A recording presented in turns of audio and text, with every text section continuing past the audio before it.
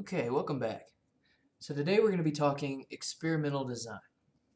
All right, so we're in this larger thought process about data collection, right? And we've already talked about observational studies, right? We talked a little bit about anecdotal evidence. Now we talked a little bit about observational studies. Okay, right? That's where we're not controlling the environment.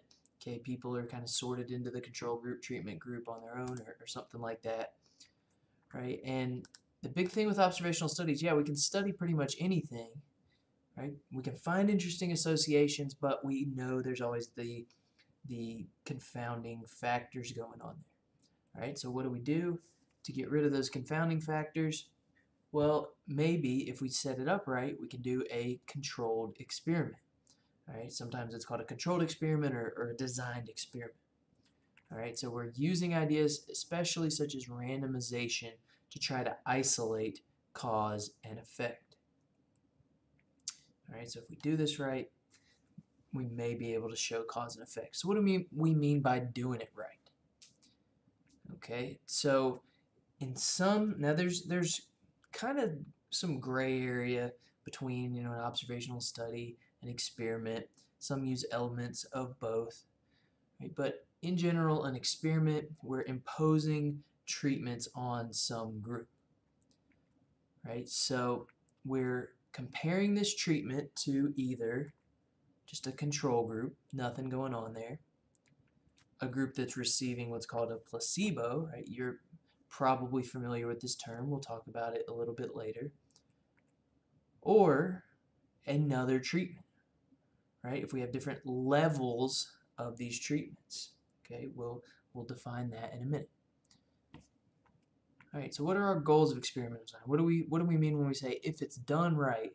What do we mean? Well, we know, and we've already mentioned, we're using some sort of randomization. So that's number one goal of experimental design.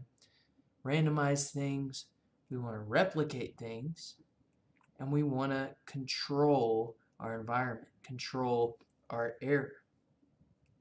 Essentially, we use these three things to just make sure that our treatment group and control group are as similar as possible. And also, we don't want people often to know that they're in the control group if they are. Okay, so experimental design is fairly straightforward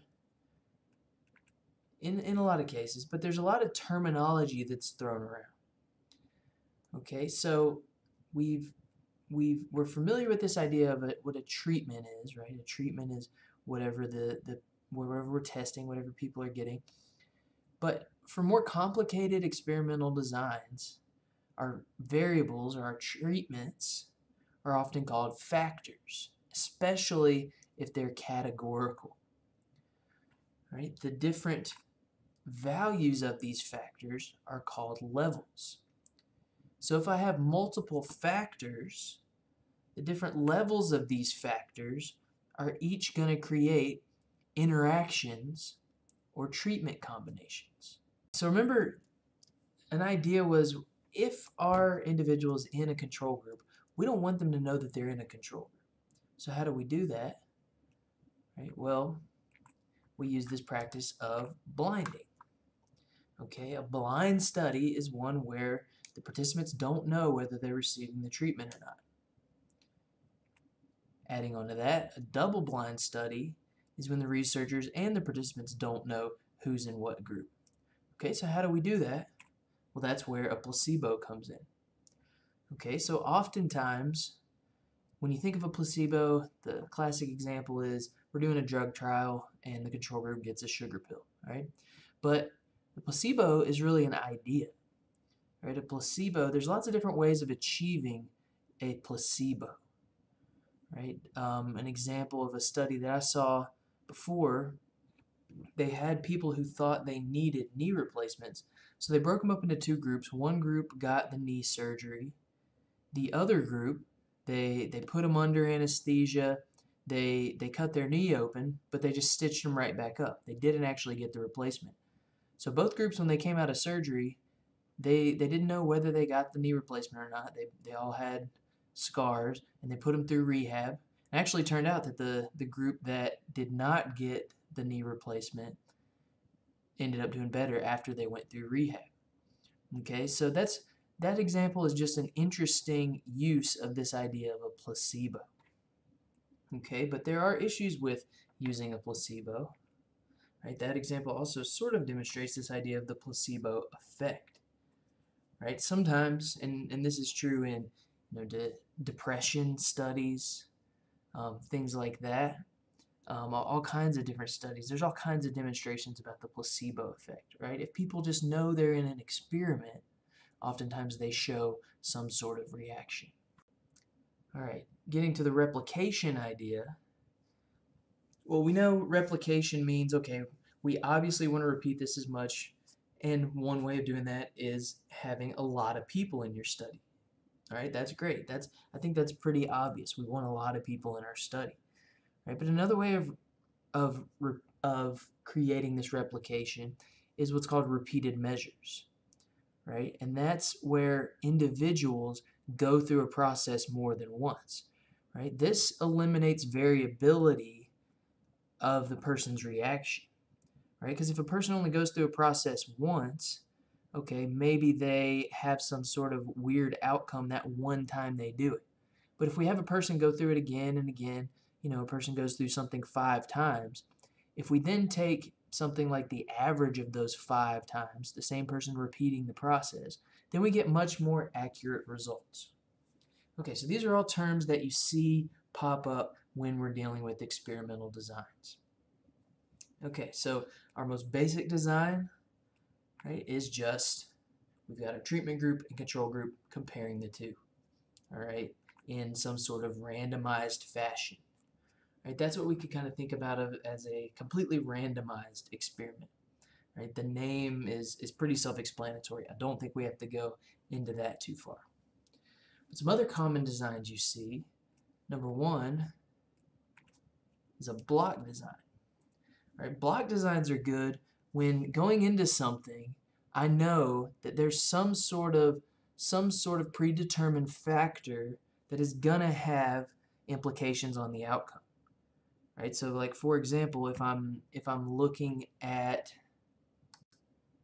maybe something that's going to affect males and females differently, right? Like I don't know, a weight loss drug or something. It might affect males and females differently because they have different physiology.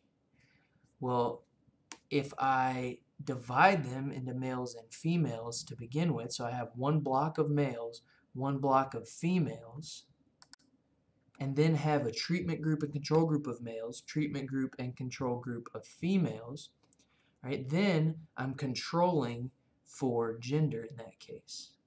All right, so oftentimes if there's something that we know is going to have an implication on our outcomes, we want to block them from the beginning. Another very common design is matched pairs.